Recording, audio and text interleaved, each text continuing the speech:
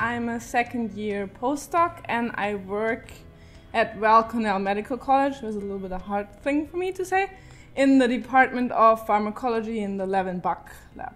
And what are you doing there? So my PIs, it's interesting because I have two, which is quite unique, but they together characterize the soluble adenylyl cyclase. And recently we dug out the idea to use that enzyme as a contraceptive tool because it's pretty much the initial enzyme that is required for fertilization of the oocyte. And how are you working with that enzyme to actually make a contraceptive?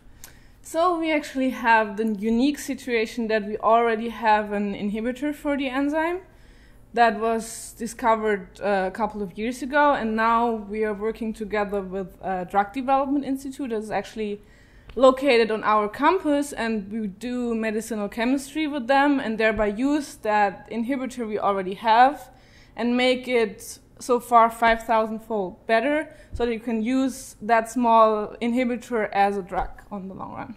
And how is MCI's support helping you in this project?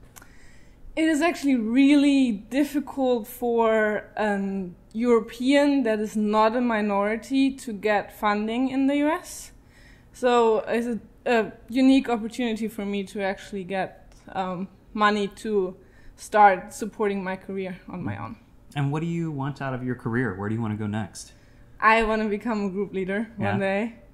Ideally, I want to go back to Europe, maybe Germany even, but you always have to go where the jobs are, right? So we'll see how that goes, but that's the plan overall.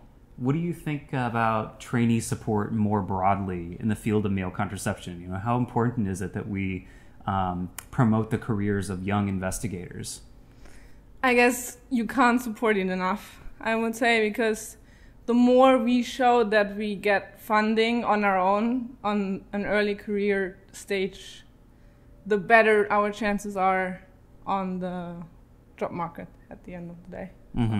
That makes sense. You know, we always have to keep the pipeline of drugs moving and new things coming onto the market. We also have to keep the human pipeline moving and keep young investigators. Yeah. And it's especially at my stage of career that it's a bit of a transition point when people end their PhD. A lot of them still go in their postdoc, but then they actually stop seeing a future perspective in academia, and a lot of people then at this point transition and move into industry or completely different field, which is really a waste because they are so well educated and well trained. So it would be nice actually for the whole society if they would keep staying in their jobs. And of course, if people see that there are funding opportunities out there, they're also not, I mean, it's always difficult and competitive to get, but if people see that it's not impossible and that there's actually perspective to support the career, it would